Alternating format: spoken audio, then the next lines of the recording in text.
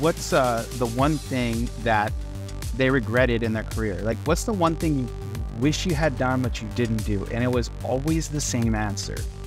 They always said, I wish I'd created something for myself. They spent an entire career developing other people's dreams and never once took time to develop their own concept, their own idea. So I tell my students now, when they're first getting in, start there. Start with your own concept and do something that you're really excited about. I don't care if it's, whatever story you want to tell, but just tell the story and get it out there on social media in any way, shape, and form that you can. Have you ever wondered what a rock star has in common with a successful CEO, or what unites leaders across every industry and art form? Welcome to the Art of Connection, where we dive into this question and uncover the secret ingredient of success, the ability to connect with your audience. It's not about numbers though. It's creating a meaningful, powerful connection. And it's this connection that shapes outcomes, influences careers, and makes a lasting impact.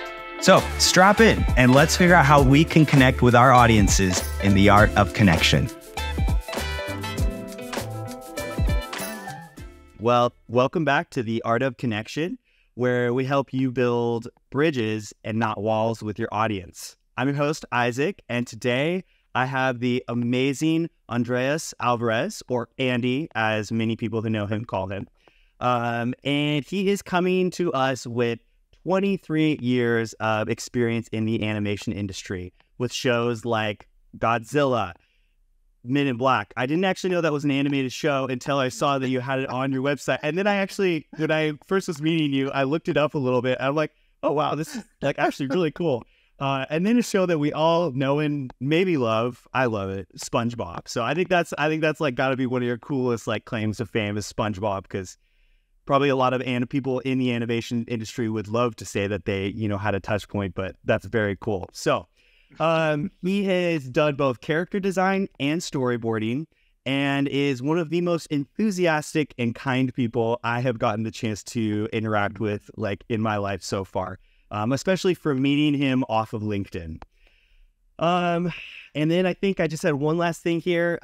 This is a guy who works day in and day out figuring out how to appeal and connect to audiences through either the storyboard or the character design. And that's exactly why I have him on this podcast called The Art of Connection, because this is a guy who's been doing it 23 years. And I think that he might have one or two things to say, definitely more than that, to say about connection. So yeah, did I miss anything? Is that anything that you hit on that you think is great?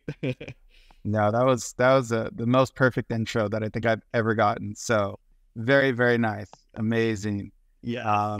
And yeah, the honor goes both ways. Like I said, I'm very honored to talk to you as well and talk to whoever else is just interested in pursuing a dream, believing in themselves. And, really it's about, for me, achieving something against all odds. When everything's stacked against you, when everyone in your life is like, don't do this.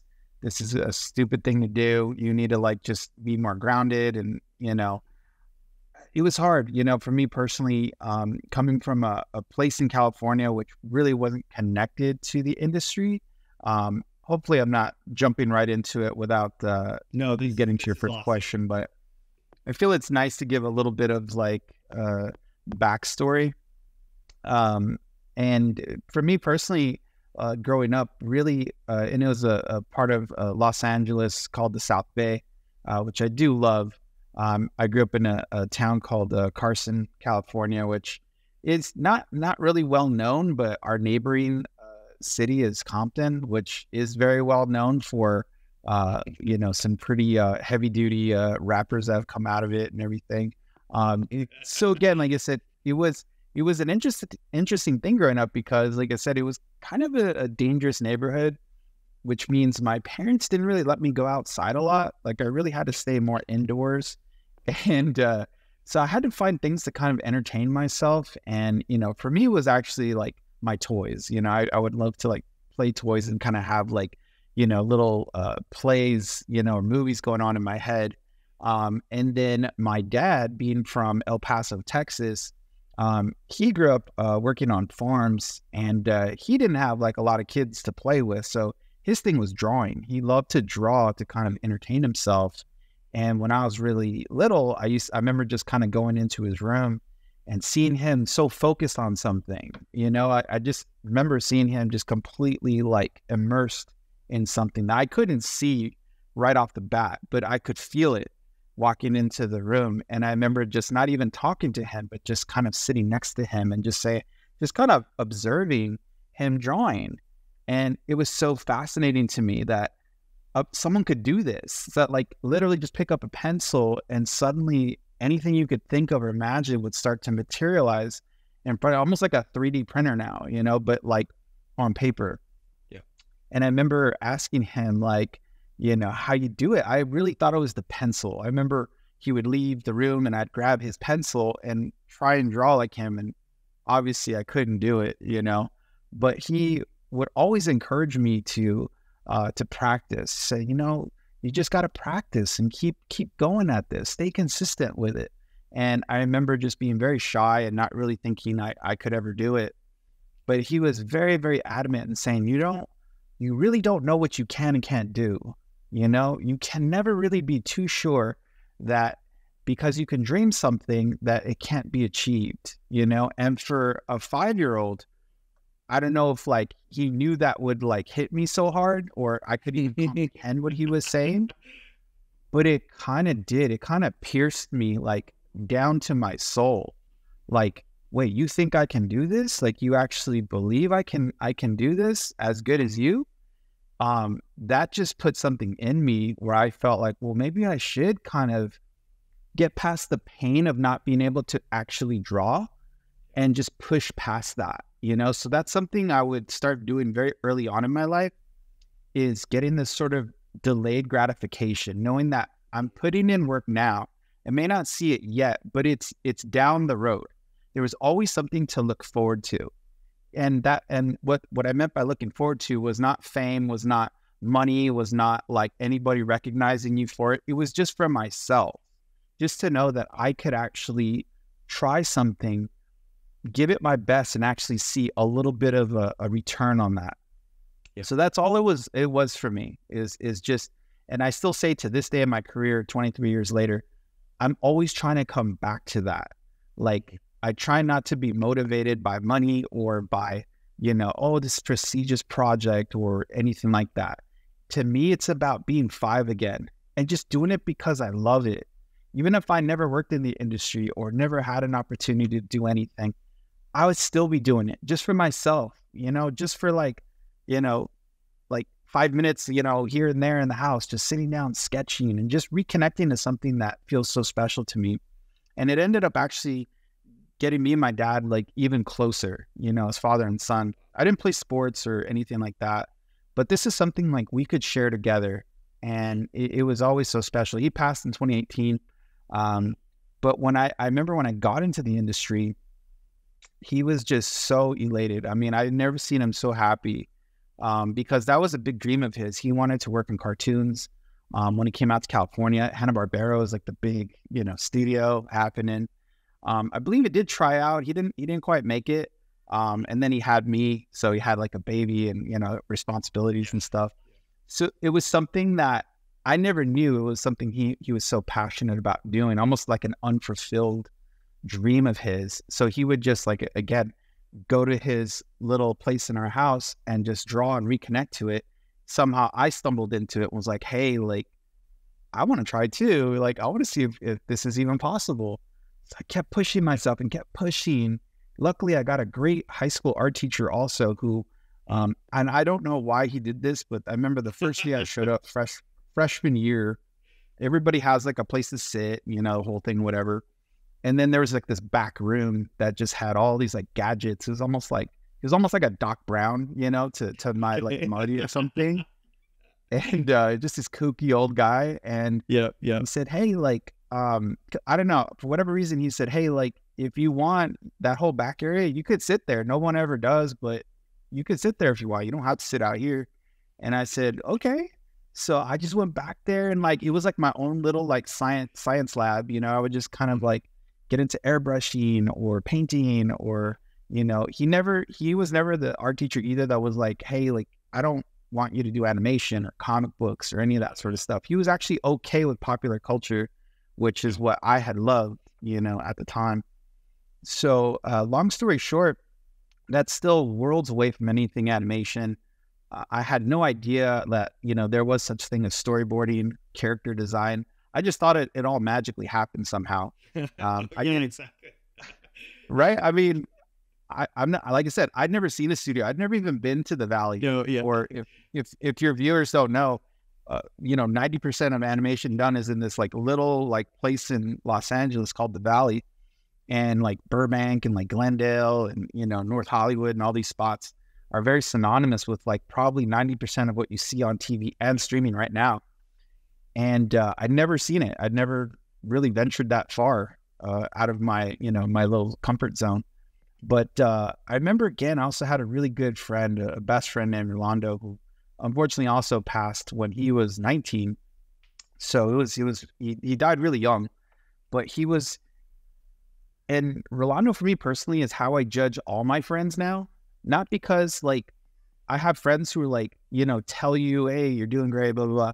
But he was the friend that I was always like, why aren't you doing this? You know, why aren't you further in this? And I remember at the time, as I was getting like closer to graduating high school, had no idea what I was going to do with myself. Obviously not drawing. That was not even a thing. You know, it's like, got to be realistic. No, nobody does that. Yeah. It never happened before, you know? And he would always tell me like, what's up with this drawing thing? Like, are you drawing? And I said, no, like I'm doing a little bit of sketching, but I had an uncle who worked for Toyota, the headquarters, which used to be in California. Now, funny enough, it's located here in Texas. So one of my uncles actually got me a job right out of high school, working in the very prestigious car wash department. So I would literally wash cars for executives. And that is it was probably one of the hardest physical jobs I've ever had to do. And because I was like, you know, as a kid working at the mall and stuff like that, you know. But I remember my uncle saying, if you want, this could be sort of like a whole career. You know, you could just move up and, you know, be part of this whole company, and sort of like a cradle to grave sort of job, I guess is what, you know, you'd call it. But yeah, I remember like doing my job, but also feeling a little bit miserable every day, and just feeling a little bit like, okay, I'm just going to wake up tomorrow and do the same thing. And then I'm going to go to sleep and wake up, do the same thing. Nothing like exciting was really happening. So I remember taking my sketchbook with me just as a goof. I was so low on the totem pole, I didn't even have a locker. So I had to keep my sketchbook in the break room with my lunch, you know, which is like really sad. And I would go every lunch break. I would just draw, like just, you know, just, I didn't even have like a, you know, anything to listen to, any music. I would just draw. Like for whatever reason, like creativity was pouring out of me at that point. Wow. And I remember just feeling very connected to my sketchbook, because I remember every time I looked at a sketchbook page, I felt like I could be anything on this page. I don't have any limits. There's no one telling me to be here or do this, you know, like I could be at any point in history on this page through my imagination. And one particular day we got very busy and backed up on washing cars. And one executive's car was really late. And I remember she walked down from her office, which is not a good thing. You know, that's usually your last day on the job. She went right to our break room and decided to just wait. For some reason, she picked up my sketchbook and started just flipping through it. I get a call from my boss, and he says, I need to see you right now. And everybody gave me that look, like, and I said, you know, I was literally like slapping hands with him. I'm like, great working with you, you know, I'll punch you back in the palm, you know, so, you know, good meeting you guys, you know, that sort of thing. And he's there and he's like, hey, I just want you to know, in the break room, one of the executives has your sketchbook and wants to take it. And I was like, what? Like, okay. And he's like, yeah, she said something. She knows people at Sony Animation, and she'd love to take your sketchbook and just show them. And I just remember thinking like, why? Like, why? I mean, you have like, in my mind, the best artist on the planet that you can choose. What do you want with me? You know, I'm just some dude, you know, washing your car, you know, right? And gonna report you to the sketch police. Yeah. You know what I mean? Like I said, it's some, you know, something I pay under $8 for, you know, and literally just put in my own sweat equity into my ideas and my concepts. I loved comic books at the time too. So I was drawing kind of sequential things, not understanding really what they were, but just mimicking them. I was sort of like a parrot, you know, I'd hear something and then I'd just spit it right back to you, you know, reflect it. Anyway, long story short, I guess, I got a call from, you know, some people at Sony, and they said, hey, we'd love to invite you down to the studio. I think I just turned 19 at the time too. So I was a baby, you know, and they said, hey, like, you know, we'd like to give you a test for storyboard revision. And I remember thinking like, what is that? Like, I didn't know what it was. I was like, it sounds very technical and probably something I don't know how to do. And they said, no, like, basically, it's like what you're already doing. It's like comic book pages. It's like pictures in sequence. I said, oh, I understand that. Okay, cool. And they literally like right there and then gave me a test, which I don't think they like ever do. And it was a very magical time. It was the late 90s, early 2000s, like 1999. This is back when studios were like very much interested in finding talent outside of the normal college, you know, because you had all the majors like Cal Arts and San Jose State and like, you know, all the, you know, the big studios, whatever, or excuse me, big universities. But they had said that they started seeing a lot of people drawing the same. Like they all had similar teachers, similar mentors, similar things. And they were, for whatever reason, just looking for something different, I guess, you know. I mean, I took it as a compliment. I was like, okay, thank you. My work's different. Okay. So again, I took the test, you know, about a week later, got a call. They said, you know, we'd like to invite you on to, you know, what at the time was Godzilla, the animated series, based on the movie, not the really good Godzilla, which I really, really loved. But this was like the 90s Godzilla, which is fine. You know, I could care less. And I remember, like I said, I got my first cubicle with a guy who did the lightsaber animation for New Hope. So all of Luke's stuff, all of Vader's stuff. And he was like probably in his like late 60s, you know, and here I am, just some kid. And I remember he like looked working on Godzilla. Like I'm sorry, I just can't get over that. I'm imagining him being 19 years old, like working on Godzilla. Like, dude, that would going from car wash one day to like, bro, I can't even explain to you that like my life was like just nothing but clouds. And for whatever reason, the cloud just a little sliver of light just opened up. I still to this day don't even know why or how or whatever, but I just, the universe said, you know, for a brief moment, if you want this window. And I remember thinking, I told my dad too, I said, Dad, like, they're offering me a job. Like, I don't know what to do. You know, my uncle had gotten me this job. I didn't really like want to like just quit or anything. You know, I just felt really bad, but also it's like, my dad's like, well, you got to think about this. You know, is this something you really want to do? And I remember thinking to myself, like, I can just go either way right now. I literally have a fork in the road. Like I can go, you know, the safe route and, you know, have a family and, you know, the whole nine within maybe like 2 years and be fine, you know, or the other path, which is completely unknown. Like I have no idea what I'll be getting myself into, but I felt like I just had to know. Like, could I stand with the best? Almost like that part in Rocky where he said like, was it about winning against Apollo Creed ever? It was just like, could I stand with him?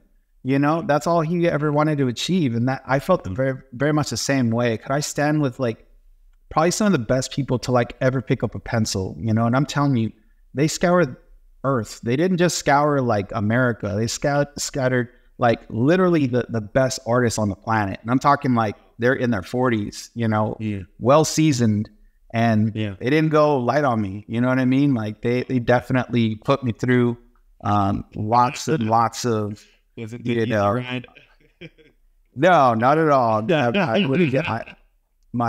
my creative ass kicked every day, but I loved it. I really, it didn't bother me. Like I always thought to myself back when I was like 5, if I just push through the pain, if I just push through it just a little bit, there's something really exciting on the other side, because that's all it ever was to me, was just a little bit of pain. Okay, I'm not there yet, but still I can keep pushing myself and every day grind a little bit more so I get closer to my goal. And, hopefully any of you guys listening to this right now, and if you are in a place in your life where you don't feel like you're making an impact or you don't feel like you're getting anywhere, that's okay. I honestly want to tell you, like, that is the greatest gift you could ever have. Because for me, the journey is everything. I would care nothing about what I have today if I couldn't look back to the point when I had nothing. It's looking back at that nothing and saying to myself, oh my gosh, I've come this far.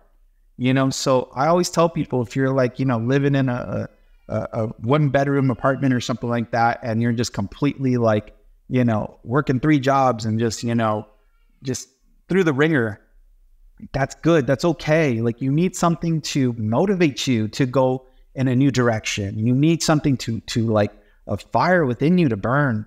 And sometimes it's going to be very, very painful, whether it's emotionally or financially, or there will be some cost you will have to pay, and whatever that cost is, if that cost outweighs, everything else, then you might stick with it. You might stay in this long enough and actually build a career for yourself. But I really have to tell that to people, because I have, like, for students like yourself and the people I meet today, they have a plan. They have, I want to do this, this, and this, and I feel so envious of that, because I really didn't have that. I really was kind of, just really like very much in the moment, what's happening right now. Like, okay, like, let's go with it, and I do remember before my best friend Rolando passed, I did get a chance to tell him, I got in, and he was so happy, and honestly, to this day, like, I've never had a person who was, that incredible in my life.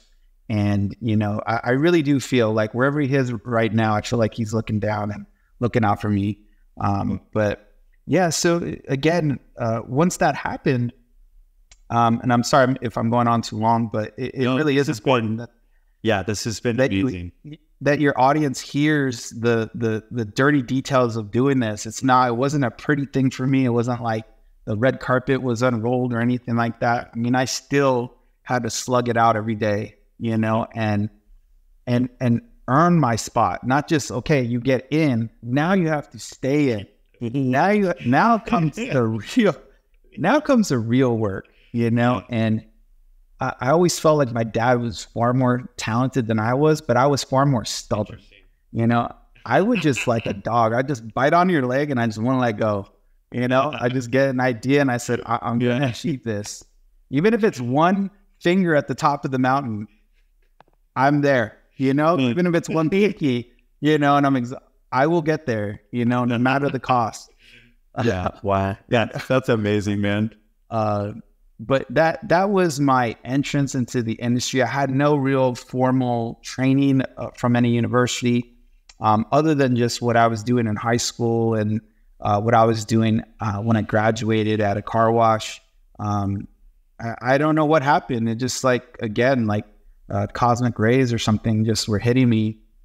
And I just felt like being an artist, I feel like there's creativity like going on all above us and around us. And I feel as an artist, we should be like an antenna, I guess, and just being able to click into it, be able to connect to that, whatever creativity or whatever wants to come through.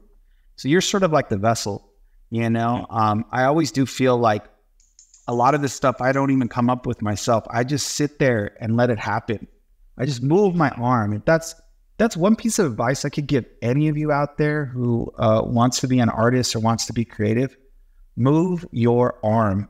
Don't sit there and just think about it. Don't sit there and just dream about it. That's important, but this is about doing. This is about building muscle memory, And even if it looks bad, even if there's drawings that you're not going to be proud of, and there's going to be many, just push past them. Just keep remembering that the equity you're putting in now will pay off later down the road. Maybe it's a few years, maybe it's a few days. I'm not sure, wherever you are on your journey. And soon after I got onto Godzilla, I was a huge fan of Batman the Animated Series growing up. Yes, in the 90s. definitely. You know, an absolute, you know, if your fans are a little, you know, too young to remember, you know, that series, please go and look it up. It's incredible.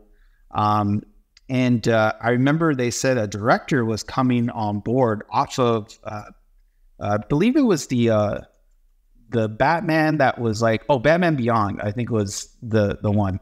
And they said this guy's from Canada. He's like, you know, incredible. And but I didn't care. I just love Batman, period. So I was like, I don't care what he did. Yeah. And they said I remember it was like on a Monday, and they said he's gonna be coming on a Monday to the studio. And somebody told me that he was a smoker, and unfortunately at the time I was a smoker also, which I hope none of you guys are. So I knew he was gonna maybe, and there's only one place you could smoke, you know, outside of the studio. So even better. I remember sitting there almost all day waiting, you know, chain smoking probably, you know, which is terrible. He ends up showing up. He's got like this, like he's dressed like kind of like James Dean, you know, like this like jacket, white t-shirt, like these jeans cuffed up, you know, his whole nine. He's a very interesting looking guy. And he's got like a briefcase, like a businessman briefcase, which I thought was hilarious. And I remember he just like sat down and I started talking to him, and I said, hey, like, you know, I'm introduced myself, and I said, I hear you're going to, you know, be directing on Men in Black, which was in its third season at that point. I hadn't seen it, actually. I saw the movie, but I hadn't seen the actual cartoon series like yourself either. But there was so many like shows going on. Like at that time, Sony was releasing movies and immediately making cartoon spinoffs. So it's like we always had something to roll onto, you know, which is kind of a rare thing these days. So anyway, I remember just saying, hey, if you need a revisionist, please let me know. I'd love to do some work with you. And he literally was like, come upstairs. And he literally went upstairs and went to his office and pulled me off of Godzilla and said, you're now with me. The guy's name is Darwin Cook. If any of you guys want to look him up, he's probably one of the most incredible, you know, talented artists from that era. I mean, he's just so prolific, and I was so lucky to be mentored by someone like that. I really didn't deserve it again. You know, I've always been in situations where I don't feel like I really deserve it, but I'm sure going to take it. If I have, and this goes to anybody, if you have an opportunity to be around anyone doing their best, I don't care what they're doing, even sweeping floors, you should sit next to them, you know, because they're going to be putting out energy that you're going to feed on. And trust me, you're going to get better too. So I remember him doing quite a bit of work. You know, he had a kind of weird schedule, but he was amazing. I mean, this guy could draw like nobody's business. And he was another one like me who was just kind of raw, hadn't really gone to like art school. You know, he just was like someone who loved to draw. So anyway, like I got a chance to work with him for that third season. Fortunately, after the third season, he ended up leaving animation just to go back into comics, which I think was a good move for him, because really, like, there wasn't anything left for him in animation. Because if you don't know this already, the higher up you get in animation, the less you're going to draw, really. Like, you're really not going to be drawing as much. You're going to be like producing, you're going to be, you know, doing those sort of things.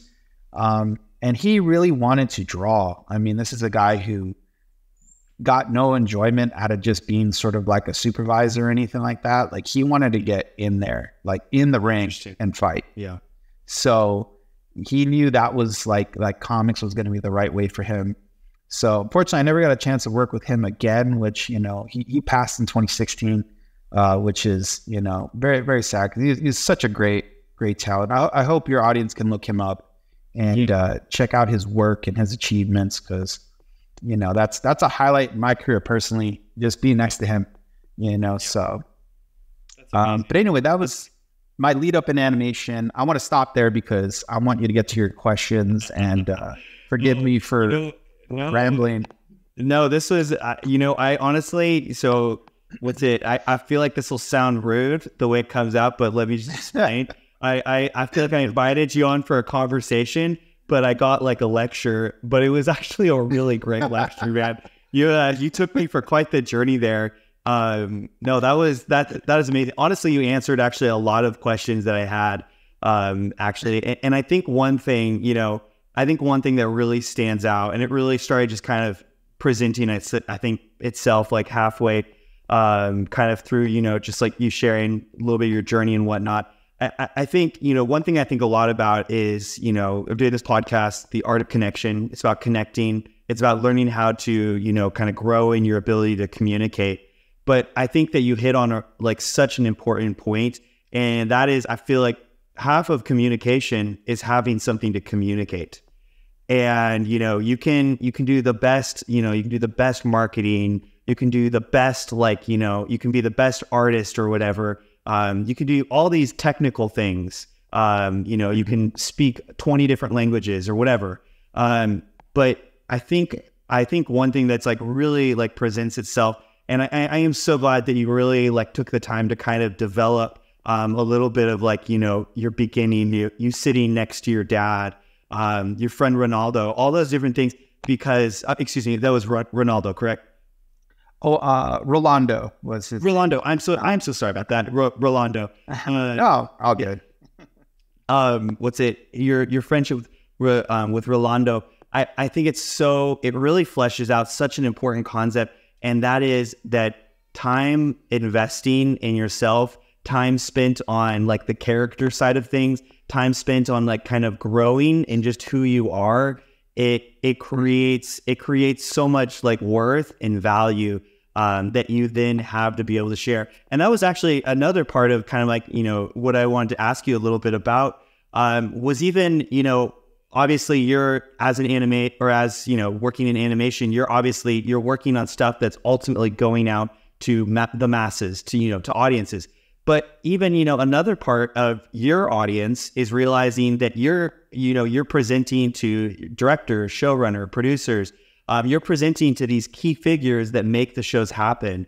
And I think, again, you can be the best technical person, and you can have the most experience, a little bit like you were saying, there's people out there that were probably way more qualified. Mm-hmm. But, your attitude that had been kind of refined in yourself, and that when you got that opportunity, when opportunity knocked on your door, you already had things firmly inside of you.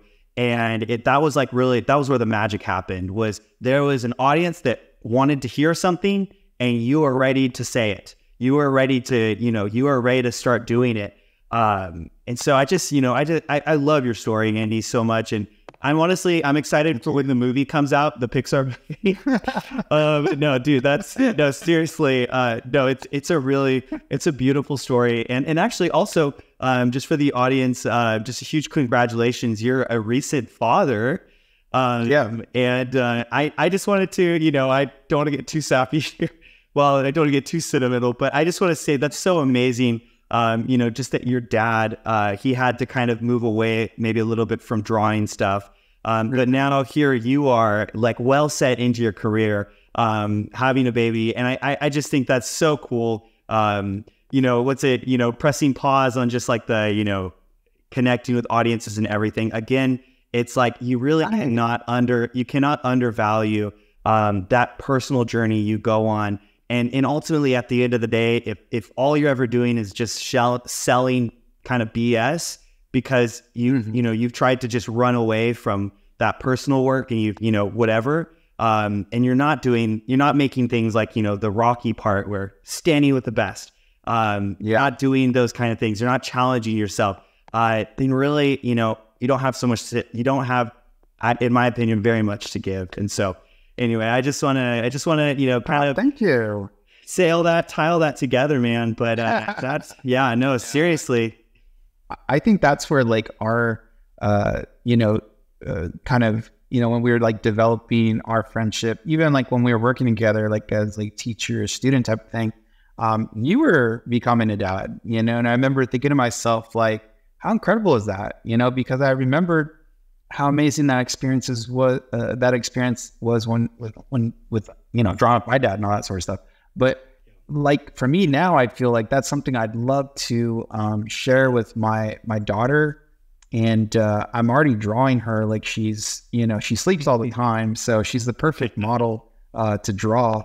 And I think, again, like I hope that's something we can share together. I mean, if she's open to it and open to creating things with dad, I'd love to have that same bond and never push her like in any direction. Like, oh, you have to be this, you have to be that.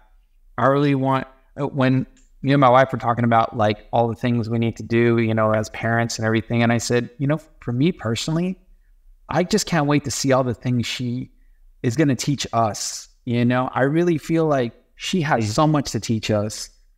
So I have so many things to learn from her, where I'm supposed to be the parent in that sense. Oh, I'm going to teach you everything. But honestly, I feel that's a very kind of like one-dimensional way to look at any relationship, Absolutely. And that's with my students, it's a little further in my journey when I got into teaching, but, that's also something I feel very much, a very big connection to is as a teacher and an educator, I need to listen to my students. Like they're the ones, there was a time in my life where all my mentors were older than me, all the people I looked up to. Now they're all younger than me, if you can believe that, yourself included. And that's why I say to myself, you just be open to whatever comes toward you. Everybody on this planet has something to teach you. If you're just willing to listen, if you're willing to sit for 5 seconds and just listen to them, let them tell you their experience, let them tell you what they went through in their life and how they came out of it either a better or maybe even a worse person. That can happen too. But I feel like that human experience is everything to me. It's not just a computer screen or a pencil or any of that sort of stuff. It's you. You're the magic. You're the killer app. You know what I mean? And I really do feel that if you spend as much time fostering good relationships and friendships with people, you're going to have a much more enriching career. Because I feel like if all I had was credits at the end of the day, I'd feel pretty sorry for myself that I didn't make some of the best friends I ever had in my life. And that's honestly the thing I'm most proud of, is the friendships and the bonds that I've made with all these, great artists. And I always tell this to all my students in every class I teach. Make friends with like everyone in your class. Do not think you have to lock yourself away in a room and just draw 24 hours a day and not interact with anyone. You're not going to get anywhere in this life by doing that. You need other people to help you get to that point. And you need to be, open to what they have to teach you as well.